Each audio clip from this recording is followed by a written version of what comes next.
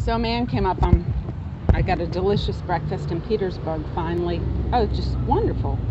My dog, it's too much, so I gave my dog some. But this gentleman came up and he said, "Is that mother and son?" And I started thinking about my son in Colorado. And I thought about, God, he went through that military phase where all he would do is wear military army outfits and wanted to keep the peace. I don't want my 17, 18-year-old son signing up for something he has no conceptual idea what he's signing up for as a child. I think that's taking advantage of children, and especially poor ones that can't go to college or don't get trained to do a job.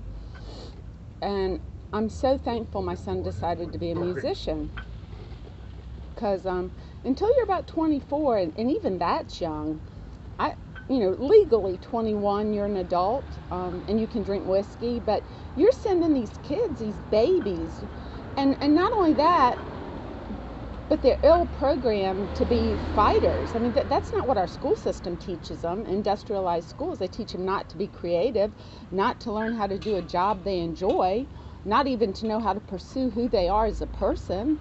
And then we line them up, and then the world hates us because they're like, all America is just about the military. If we did Peace Corps 17 to 21, and they went around and they taught literacy and how to build things, and we had military protection, the whole foreign world would think, God, America's really nice. We want to work with them. And that would make things a lot easier. We'd have millions of kids doing things around the world, learning about the world so we could make a better United States. And I'm not saying we're not going to have some setbacks and some fighting and some military action at times. Do you see? Does that make any sense to anybody?